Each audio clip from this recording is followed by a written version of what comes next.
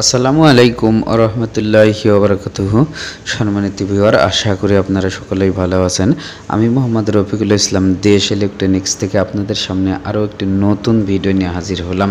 তো এই ভিডিওটিতে আপনাদেরকে দেখাবো কিভাবে একটি ট্রান্সফরমারের আউটপুট ভোল্টেজ এবং আউটপুট কারেন্ট বা আউটপুট অ্যাম্পিয়ার নির্ণয় করবেন, সেটি আপনাদেরকে দেখানোর চেষ্টা করব ইনশাআল্লাহ। সে পর্যন্ত আমাদের ভিডিওটি দেখুন এবং আমার চ্যানেলটি সাবস্ক্রাইব না করে থাকলে সাবস্ক্রাইব করুন এবং যারা সাবস্ক্রাইব করেছেন তাদেরকে অসংখ্য ধন্যবাদ।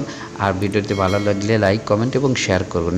তো কিভাবে আমরা ভোল্টেজ অ্যাম্পিয়ার নির্ণয় করব সেটা দেখা যাক। শুরু করা যাক। তো প্রথমে আমরা এরকম একটা সিরিজ লাইন নেব। তো এই সিরিজ লাইন কেমনে তৈরি করে এরকম আমার চ্যানেলে ভিডিও দেওয়া আছে, ইচ্ছা করলে আপনারা এটা দেখে নিতে পারেন। তো এরকম সিরিজের জন্য কিছু তার দরকার হয়, সিরিজ তার বলা হয়। সিরিজ তার নেবেন এবং এই সিরিজ তার আপনারা তৈরি করে নেবেন এবং একটি ডিজিটাল মাল্টিমিটার, কিলাম মিটার বলা হয়, এরকম একটা কিলাম মিটার নেবেন। বাজারে বেশি দাম না, 500 থেকে 1000-এর মধ্যে ভালো ভালো কিলাম মিটার পাওয়া যায়। আপনারা এইরকম কিলাম মিটার নেবেন এবং আরও একটা জিনিস নেবেন, সেটা হচ্ছে যেটা পরিমাপ করবেন ট্রান্সফরমার, সেটা নেবেন।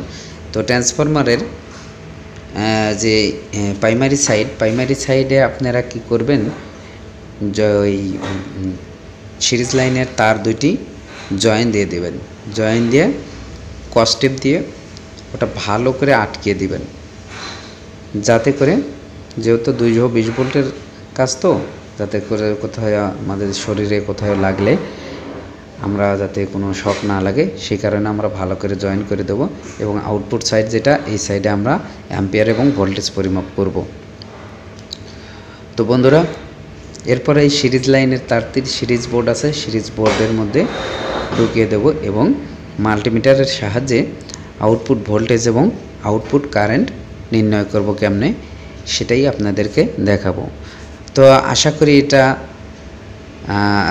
এই ভিডিওটা কিছুটা হলে আপনাদের উপকার হবে, কারণ ট্রান্সফরমার কিনতে গেলে লেখা থাকে একরকম, আসলে আর বাস্তবে অন্যরকমভাবে ভিতরে ট্রান্সফরমারের অ্যাম্পিয়ারটা, বিশেষ করে অ্যাম্পিয়ারটা অন্যরকম থাকে। যদি 3 অ্যাম্পিয়ার লেখা থাকে, অরিজিনালি 3 অ্যাম্পিয়ারে থাকে না। ভোল্টেজ ঠিক থাকলেও কিন্তু অ্যাম্পিয়ারটা ঠিক থাকে না।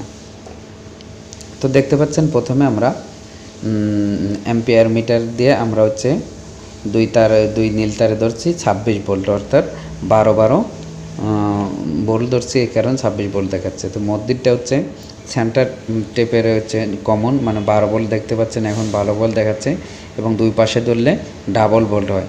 তো দুই পাশে ডায়োড দিয়ে মধ্যেরটা নিউট্রাল করলে তখন হচ্ছে আমাদের এই ট্রান্সফরমারটির 12 ভোল্ট।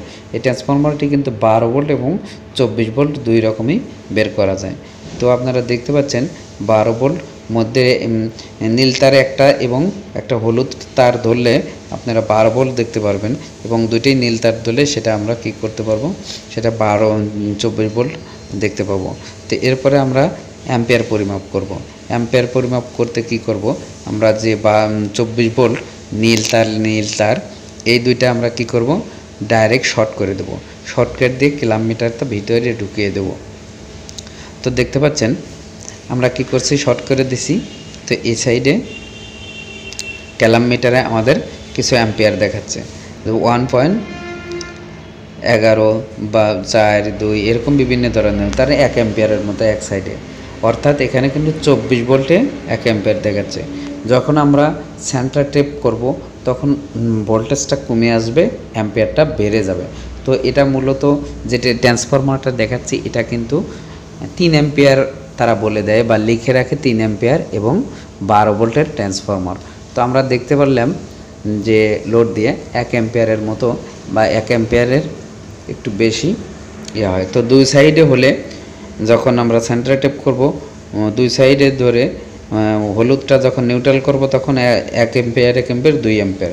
তো ঊর্ধ্বে নাই আমি ধরলাম হচ্ছে 2 অ্যাম্পিয়ার বা 2.5 অ্যাম্পিয়ার, এরকম এই ট্রান্সফরমারটাতে থাকে, কিন্তু তারা বলে দেয় যে 3 অ্যাম্পিয়ার। তো আমরা এইভাবে খুব সহজেই কি করতে পারি, ট্রান্সফরমারের অ্যাম্পিয়ার পরিমাপ করতে পারবি। তো বন্ধুরা, ভিডিওটি যদি ভালো লেগে থাকে তাহলে অবশ্যই লাইক, কমেন্ট এবং শেয়ার করবেন, আর আমার চ্যানেলটি দয়া করে সাবস্ক্রাইব করবেন।